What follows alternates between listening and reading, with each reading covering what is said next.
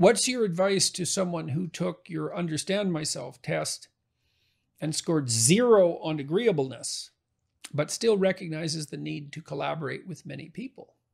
And so if you're low in agreeableness, you will have the proclivity to be less empathetic and sensitive to other people than they might like. And you might also be harsh and stubborn. And I mean, there's advantages, right? You'll tell the truth more likely because you're not so concerned about upsetting people. You're likely more difficult to stop. And there's some utility in that once you're set on your pathway. But it's reasonable for you to take a good look at that because it could easily cause you and other people a fair bit of trouble. You know, if you're conscientious, but low in agreeableness, well, then you'll be able to keep and maintain contractual obligations.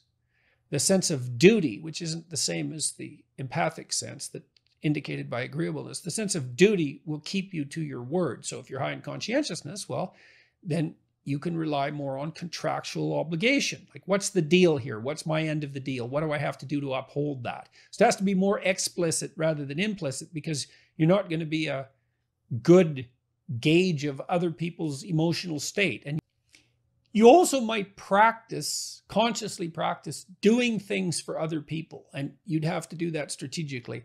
There is some evidence, and I don't remember where I ran across this, that doing so is a facilitator of mental health. And so you might have to learn to act agreeable more explicitly.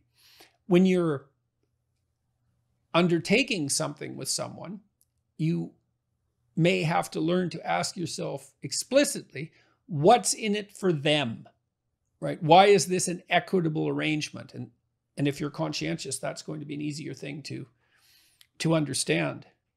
So, well, what can you do about being so low in agreeableness? Well, you can capitalize on your other personality traits. You know, maybe you're high in openness, and so what you can offer to other people is the opportunity to collaborate with you in a creative endeavor.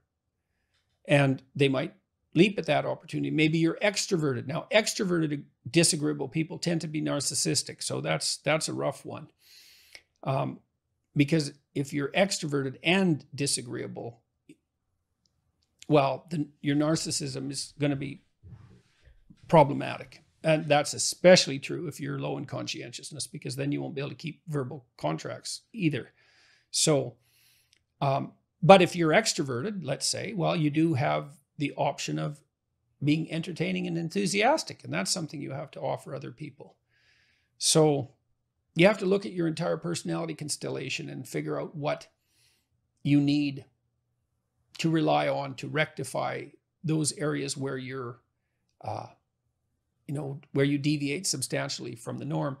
You may also need to find someone in your life who is agreeable, assuming they can stand you. They might be attracted to you just out of perverseness, and ask for their opinion, because their superior empathic sense, let's say, might lay them open to exploitation. That's the downside of high agreeableness, by the way. But they're going to be much more attuned to the social niceties of a given situation. And so you might need to ally yourself with someone who's clearly more empathic and control your tendency to take advantage of them if you can. So, and then the last thing I said, well, practice, doing things for other people. You might have to do it coldly and calculatingly, at least to begin with, because you don't have that easy empathic sense, but that doesn't mean it has to be false. It depends on what it's in service of. And if it's in service of rectifying and maintaining your relationships with other people, then that's an admirable goal, even if it's a cold cognitive goal rather than a warm and heartfelt goal. And so it's certainly better than the alternative, which is to not do it at all. So, maybe you have to do something altruistic once a week or something like that as part of your attempt to broaden the scope of your personality. And then maybe you could have the advantages of being disagreeable, which means, for example, that you're no pushover and that you'll pursue your own agenda, that you'll strive to win, and so forth. You could have the advantages of that and some of the advantages of being someone whose empathy makes them easier to get along with and to collaborate with other people.